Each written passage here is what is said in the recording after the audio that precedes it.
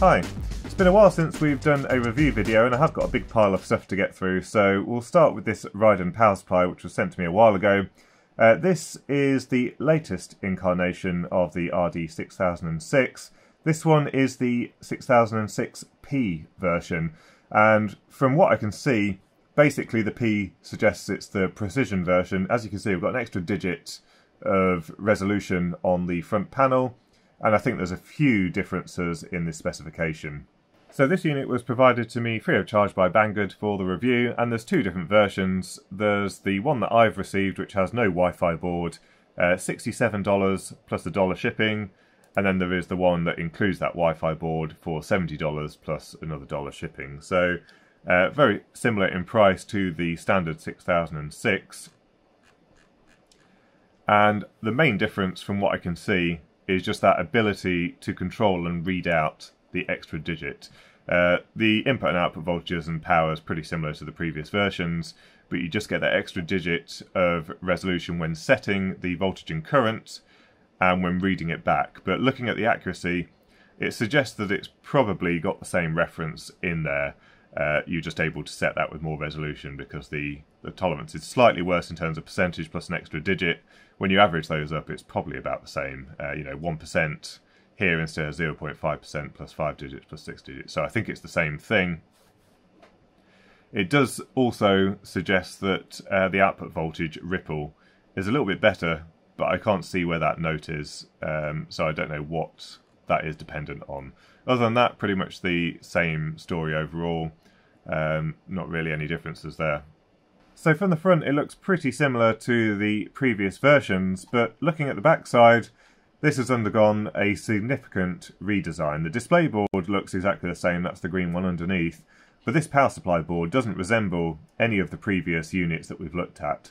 What I don't know is whether this is a redesign board for sort of all of the 6006 versions, or whether this is just a spin just for this precision version, but there's a lot going on here that wasn't there previously. I can see an isolating DC to DC converter here, which is quite interesting. Quite a chunky heatsink here, which didn't exist on any of the previous boards.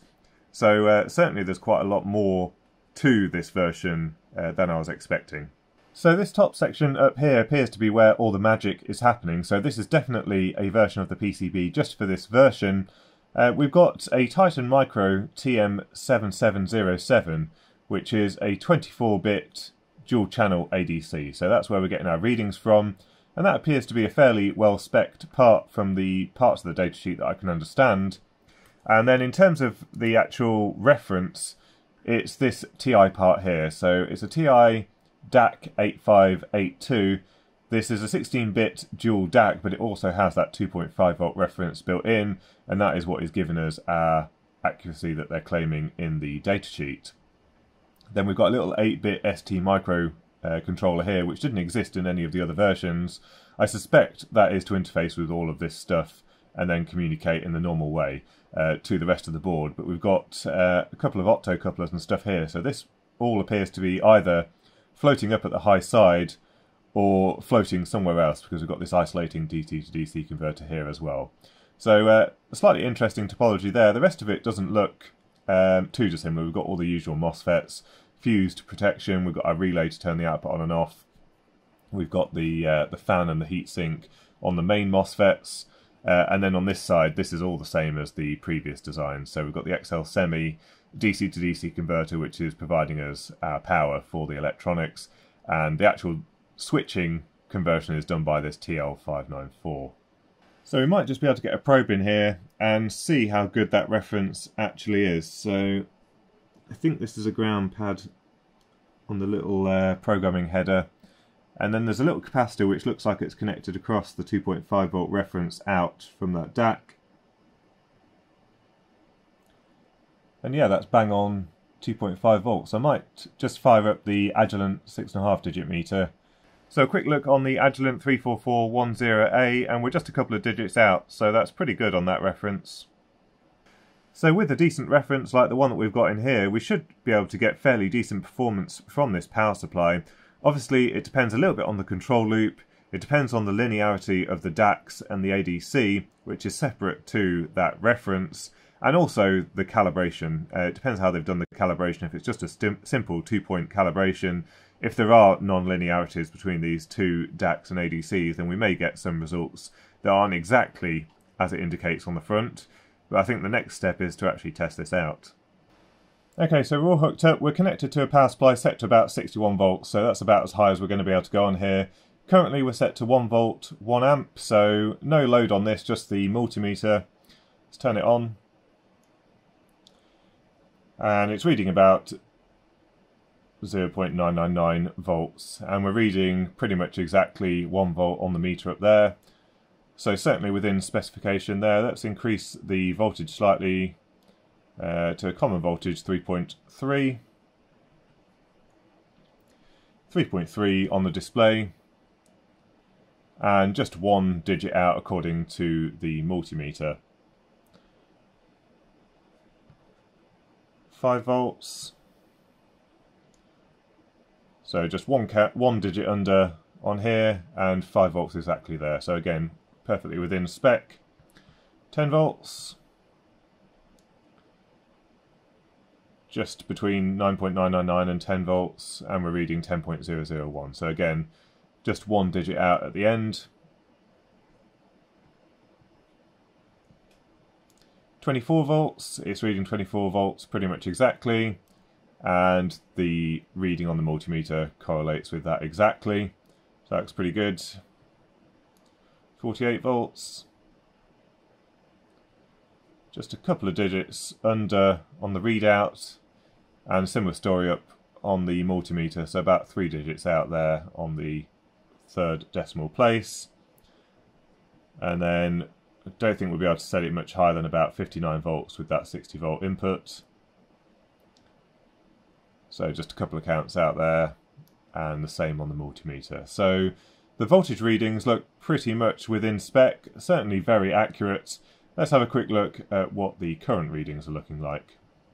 Right, so I've hooked up the DC load in series with the multimeter and the power supply, and I've just set the limit on here to 2.5 amps. I think the limit on my multimeter is 3 amps for the fuse that's in it, so I've set it a bit lower just to protect that. And what we're going to do is use the DC load to control the current and see how the number here correlates with the number on the multimeter. So it's currently set to 100 milliamps, and we can see we're about 2 counts out, 2 digits out there. Let's increase that to 200 milliamps. So again, 2 digits out, almost 3 just at the end. 300 milliamps.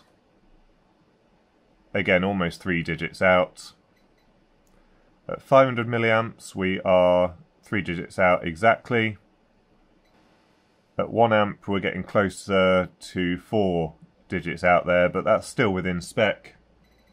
And then this is the current limit on the Riden, 2.5002, and about the same on the multimeter. So that seems to work quite nicely.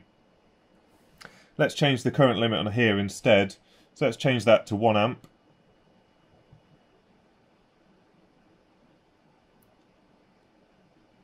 And yeah, that looks pretty good. Yeah, it seems to work quite nicely actually. Current 0.1 amps. So 100 milliamps, yeah, about 2 digits out. So it's about the same on the setting as it is versus reading back. But it seems to work quite nicely. Certainly not really any problem here. Let's set it to something much lower. So at 1 milliamp, we're just reading slightly under on the display, but the actual setting is much closer to what it's reading on the multimeter.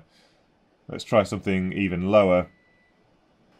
0.0001, which is about as low as it can go. It's not quite accurate at that point, so 0.2 milliamps. We should be able to set that to 0.1, but it's not allowing us to do that. Let's try. Yeah, it's quite inaccurate below about a milliamp. Should be half a milliamp. We're reading about 100 microamps above that. But other than that, once you're above about a milliamp, it seems to be pretty accurate. Those very low settings, maybe we're just running out of resolution on the DAC.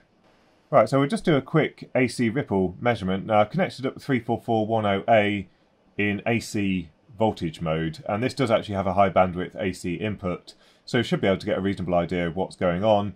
I've got the DC load connected across the terminals of the power supply, so let's turn it on with no load.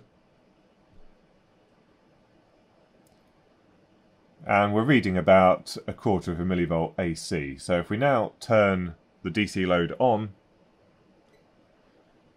100 milliamps, sorry, at 1 amp, we're getting about 1.3 millivolts AC of ripple. Let's increase the current. 2 amps, very similar, about 1.5 millivolts AC. 4 amps, it's actually dropped a little bit. So quite low at 5 volts. Let's increase the voltage a little bit and see how that changes things. So we'll go for 24 volts here. Now we're dumping 26 watts into the DC load. And again, the ripple's not looking too bad at all. 50 watts. And again, about 1 millivolt AC. So certainly nothing too concerning in terms of what we can measure with the multimeter. I'm not going to hook up the scope because there's a lot of reasons why you might see noise on the scope. You know, there's stuff in the room even that's going to contribute to it. So I'm not going to go down that route, but just an indication that the ripple is not that bad actually. It's certainly reading below 20 millivolts depending on how they've specified that. So pretty good overall. Overall, this seems like a worthy upgrade over the standard RD6006, and as it's currently priced exactly the same as the RD6006 on Banggood at the moment, if you were buying one, it makes absolute sense just to go for this one instead.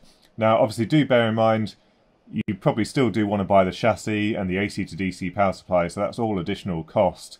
The $67 is just for the unit on its own. It says, I think normally that the price is somewhere around $120, but I've never actually seen it for that price. Similarly, for the 6006, it says it's normally about $90, and again, I rarely see it for anywhere over $70. But certainly this is a worthy upgrade. It behaves quite nicely. They've also obviously put a lot of work here into the revised PCB as well. So, you know, it does seem to behave very nicely and work really well. Whether you need the additional resolution and digits on a DC power supply, that's probably more for you to decide. I certainly have never encountered a situation where I'm using the DC power supply itself to control to that kind of resolution, but it's nice to have it there, especially if there's hardly any cost implication to the device itself. So I think that's about it for this review. I will put a link up here for one of my other videos where I look at one of these more in depth. But a big thank you to Banggood for providing this for the review. Links in the description down below. Also thank you to JLC PCB, the channel sponsor, for sponsoring these videos. So I hope you found the video useful. Any comments, leave them down below. Until next time, thanks for watching.